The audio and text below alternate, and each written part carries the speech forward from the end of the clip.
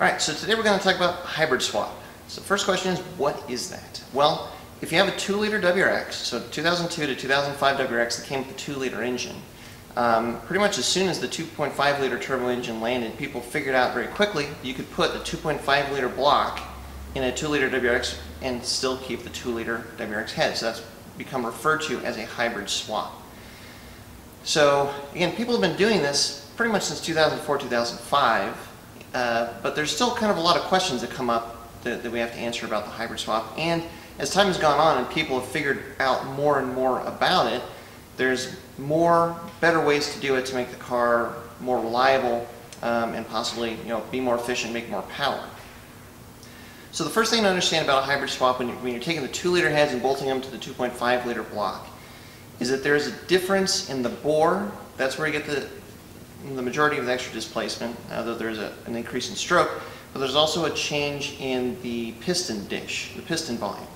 So first, just to kind of show what the difference is in the bore, the numbers are, it's a 92 millimeter bore in the 2-liter and it's a 99.5 millimeter bore in the 2.5-liter. It doesn't seem like it's that different, but it turns out that it actually kind of is. So what I have here, this is a stock 2-liter head gasket and a 2.5-liter head gasket and a 2-liter head gasket. If you put the 2-liter head gasket behind it, we'll get a picture that's more zoomed in, but you can see that there's actually a pretty substantial difference in the overlap, and that just highlights the difference in the bore. And one of the first things that people figured out is you could not use a 2-liter head gasket when you're doing the hybrid swap, because if you did, the pistons in the 2.5-liter block would actually come up and make contact with the head gasket, and basically you wouldn't be able to turn it over. It's a quick way to an engine failure. So the first piece of the puzzle is you need to use a 2.5-liter or 257 head gasket when you're doing the hybrid swap. And as you can see, if you use the early generation 2.5-liter head gaskets, the cutouts for the coolant passages are darn near identical. So there's no change there. And strictly in a pinch, you can actually use the later head gaskets that came into play when they put secondary air injection in the 2.5-liter heads too. But the most identical is the early generation 2.5-liter turbos. So when you're talking about a hybrid, we know we need to use a 2.5-liter or 257 head gasket. What are some of the issues that you run into? Well, first and the biggest one is the compression. So if you just put a 2.5-liter or 257 block with a 2-liter head with a stock thickness head gasket, your compression is bumped just about to 9-to-1. The other problem is because of the difference in overhang, you don't really have a proper quench area between the piston and the cylinder head. So what this amounts to is a bump in compression that you probably don't want, and less than optimal cylinder shape for performance. So it became pretty clear pretty early on that that was not the way to go. And now there's 3 different options that are much better than just going with the stock thickness head gasket with a 2-liter head. So what those are, first, Cosworth came out with a 1.5 millimeter head gasket. This is double the thickness of the factory head gasket, and if you crunch the numbers, it turns out that that thickness is just what you need to get your compression ratio back down to about 8.2-to-1 with the volume of the 2-liter heads. So that is the most cost-effective way to correct for the increase in compression, which is generally the biggest issue that you run into with the hybrid swap. What we have seen with the thicker head gaskets are for daily driven cars, lower power cars, this is the best, most cost-effective option.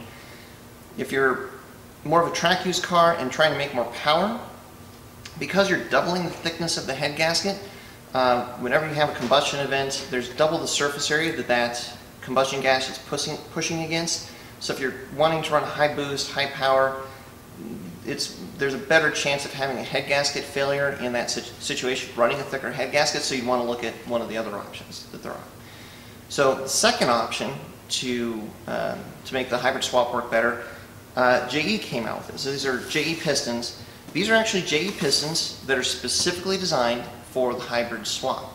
So what that means is it's a forged piston. If you put the forged piston into a 257 block, this piston has the correct dish to mate up with the 2-liter head, and they also fixed the quench area issue, created by the difference in overhang.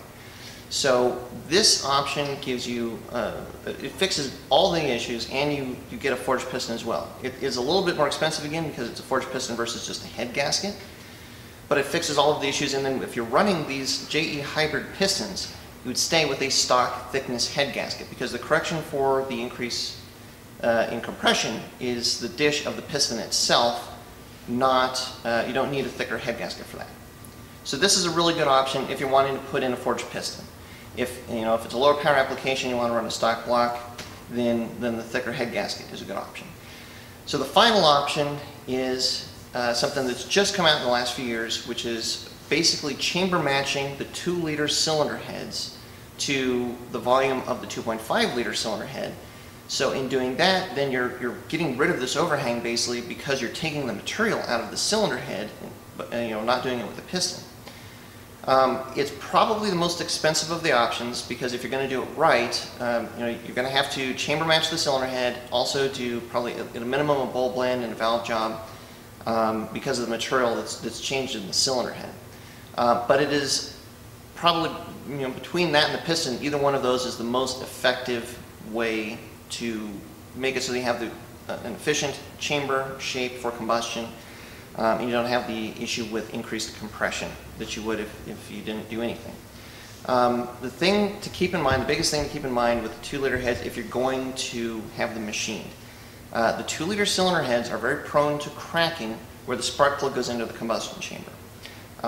Generally speaking, I would say any machine shop worth its salt, if you have a 2-liter head casting that has that crack, they will not machine it, because once that cylinder head is cracked, it's pretty much going to continue to crack. There's really no way to fix it.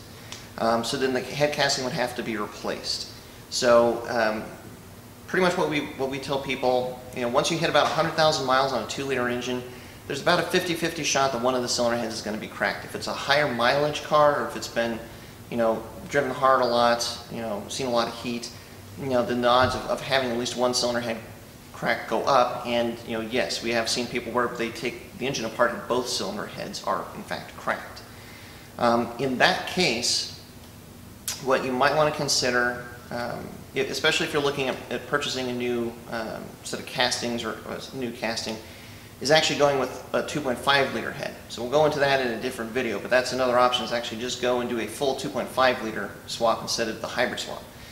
Where that's going to make the most sense, again, is especially if you get in there and you find that both of your 2-liter heads are cracked, that's definitely something that you want to consider. But if your heads are in good shape, either look at the pistons, the chamber matching, or the thicker head gasket, just depending on the power application. The last thing that I'll say about the hybrid swap that's really important to keep in mind, and we get a lot of questions about, is do you have to tune for it? Absolutely. Once you're increasing the displacement, you need a map to go with it. And something else along the same lines to keep in mind, you do have to upgrade the injectors, the turbo, the intercooler, other things when you're putting the 2.5-liter engine into a WRX. The answer is no, you don't absolutely have to do it, but it would certainly be wise to do it. If you put in a hybrid block and you keep everything else stock, so stock, 440cc injectors, TDO4 turbo, the power that you're going to gain is going to be minimal, if any. More than anything, the turbo is just going to spool up sooner, but your peak power is going to be very, very similar. It's just you're basically having a different power band, and actually the TDO4 is definitely on the small side for a 2.5-liter engine, so it's not really that optimal. And fundamentally, if you don't upgrade those components, then the fueling and the turbo could definitely be limiting factors for the longevity of the engine. So that's just something to keep in mind. But a lot of times when we're doing these hybrid swaps, it's not something that has been planned for and laid out. It's something more on the spur of the moment that needs to be done. So can you come back and do that later? Sure. But underlying the underlying fact is you've got to get a tune for it, no matter what you put on the car. Even if it's everything stock going back on it, it's got to be tuned for the extra displacement. So that's pretty much it. I hope that helps clear up some of the questions we get about the hybrid swaps. As I mentioned, we'll go into more depth about what is involved in doing the 2.5-liter swap as well, but that'll be a different video. So thanks for watching. If you enjoyed this, drop a like and check back often.